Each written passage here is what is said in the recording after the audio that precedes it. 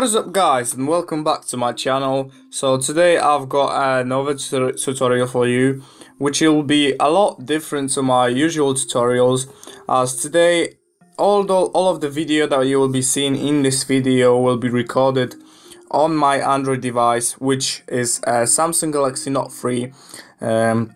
So for this method I will be showing you is how to record the screen on Android. Only thing you will have to have is Android 4.4, and that's only about it. So the first thing, let's get on with it. So the first thing what you want to do is head over to Play Store and search for Mobizen. Search for Mobizen and search it. So Mobizen your Android anywhere. You want to download this app and install it and follow all the instructions that will be shown on the screen, and then you will be okay. So after you've done that, you want to open up the app itself. So let me open it up, and as you can see, you will have screen like that. So only thing you will have to do is record screen. Click that button right at the bottom, and you're ready to go.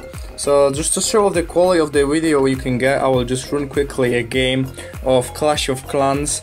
Just to mention, this method uses records audio, so sound as well, but the sound is recorded through the mic on your device, so it's not going to be as good quality as you would be having with an internal recording of the sound, but it's still something.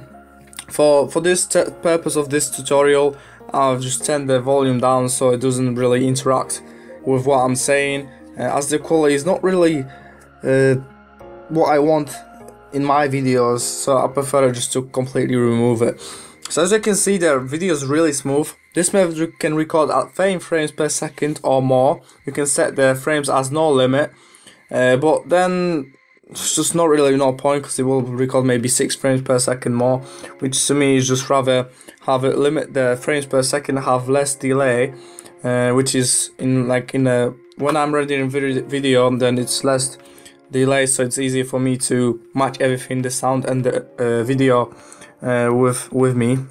So yeah, that's about it guys. I hope you enjoyed the video.